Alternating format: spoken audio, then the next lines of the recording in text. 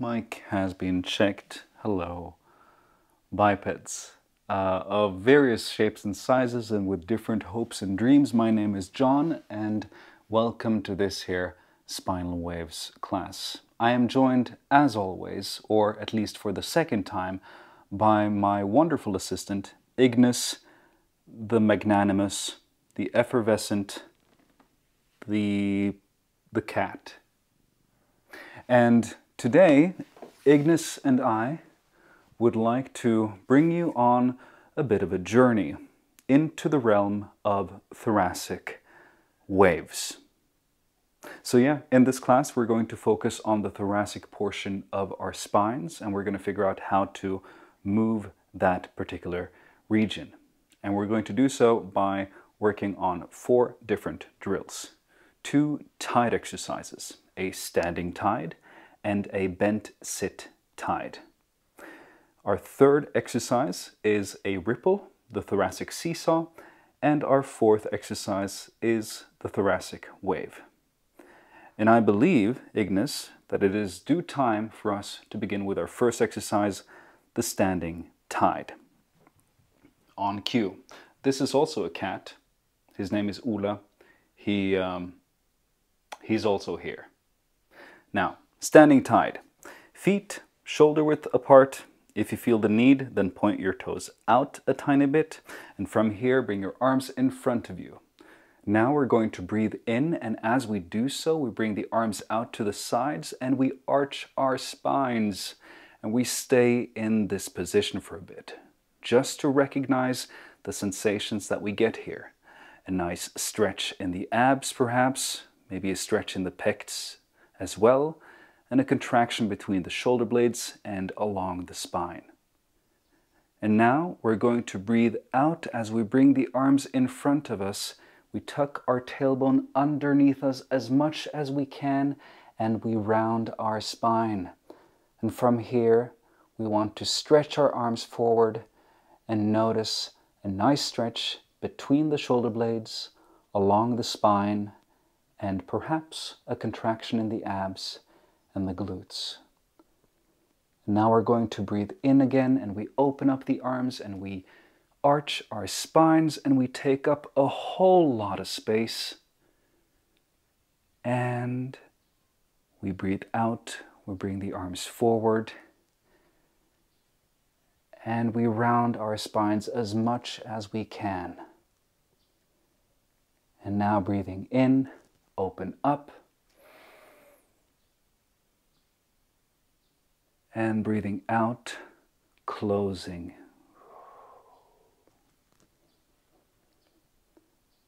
Breathing in, open up, arch the spine, stretch your chest and your abs, and now breathe out, close, hiding your chest, hiding your diaphragm.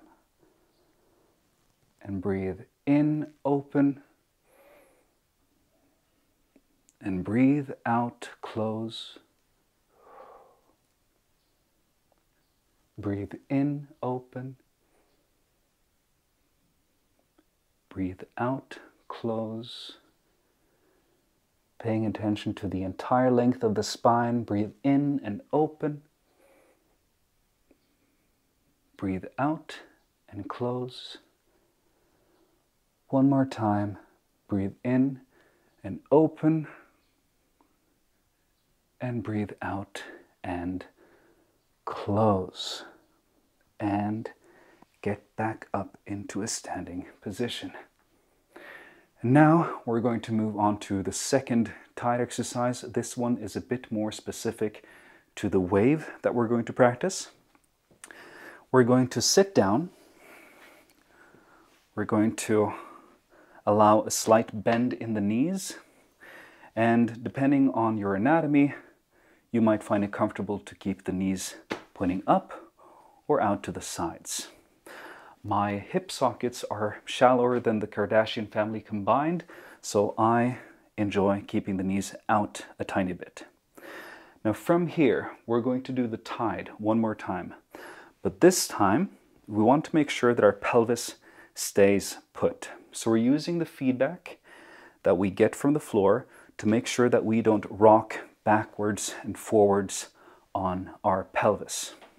Because the knees are in front of us, it's going to prevent a bit of motion in the lower part of the spine, the lumbar spine. And so we get to focus now more on the thoracic part. So from this seated position, make sure that you fix the position, bring your arms in front of you, and now as you breathe in, you arch and you aim your chest up. And now bring the arms in front of you as you breathe out and you close without changing the position of the pelvis. And again, breathe in, open up, point your chest up towards the ceiling. And now bring the arms forward and close. Bring your chest down and in. And now breathe in, chest up and out. Breathe out, bring your chest in and down. Again, breathe in, chest up and out as much as you can muster. And breathe out, chest in and down. 4 more times, a bit faster. Breathe in, breathe out. And in, and out, and in, and out, and in, and out, and relax, get back up into a standing position. And now we're going to move on to the ripple exercise. Now for this, we can either imagine that we have an invisible barrier in front of and behind of our pelvis. Or we can use an actual barrier. Again, to prevent the pelvis from moving forwards or backwards. Now I'm going to use this actual barrier. I'm going to glue my pelvis to this barrier so that the upper portion of my spine can move freely without any movement of the lower portion or the hip or the pelvis.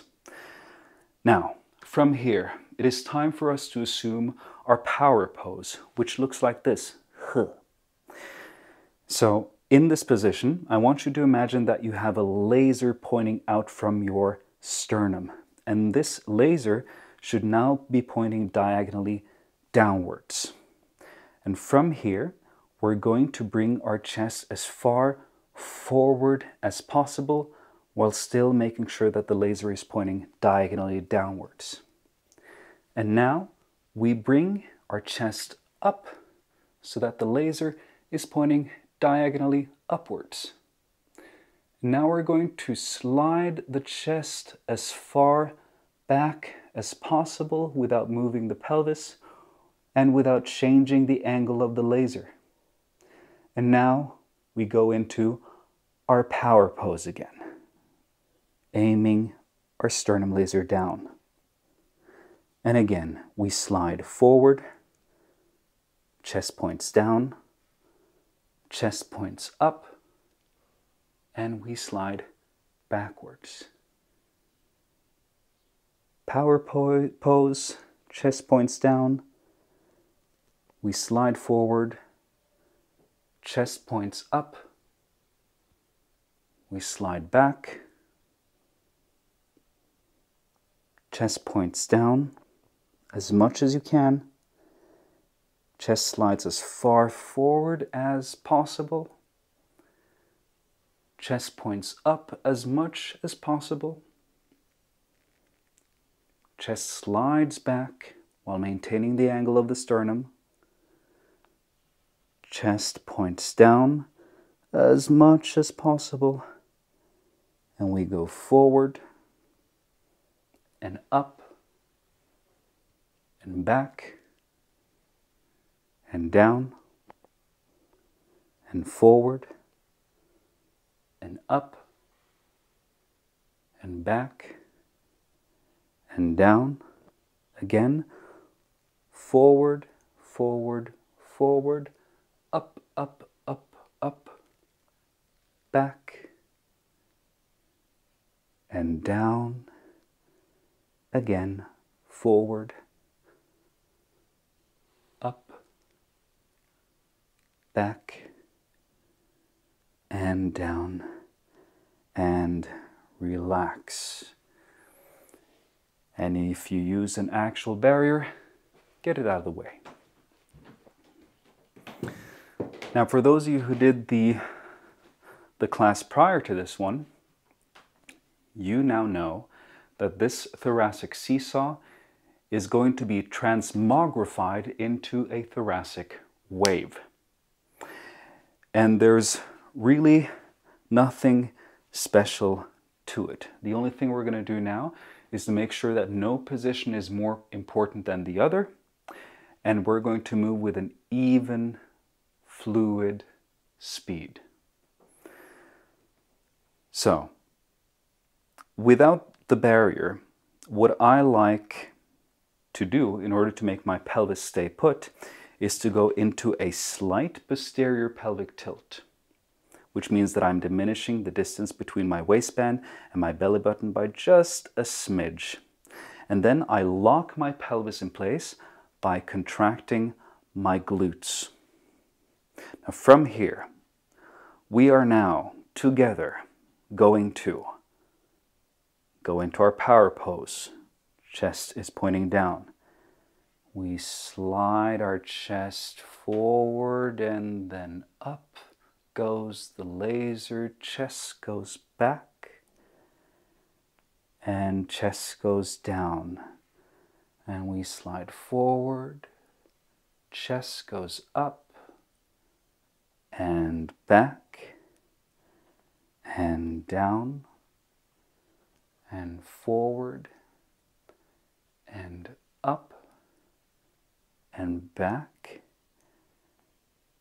and down, and we continue forward and up and back and down, and continue now in your own tempo. And I want you to try to identify a range of motion that allows you to move fluidly. And despite what many might say, bigger is not always better, especially when it comes to fluidity. It's often better to start off small and then allow the wave to grow once you've found your groove, your mojo, your special sauce. So let's now see how small we can make this wave. Try to make it small.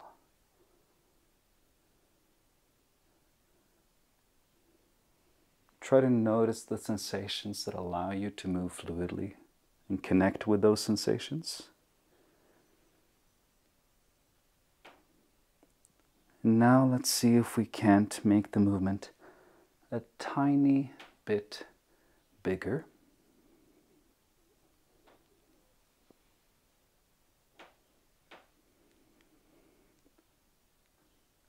Paying attention to the pelvis, making sure that it's not going anywhere. And let's make the wave a bit bigger still.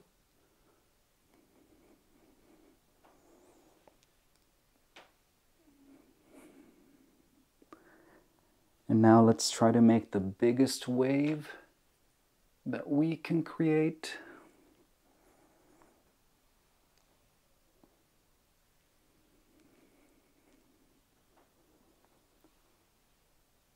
And now gradually reduce the volume.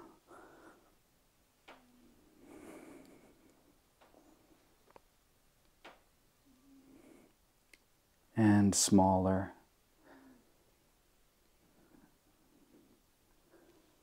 And our goal now is to just bit by bit reduce the volume so that the wave is almost invisible.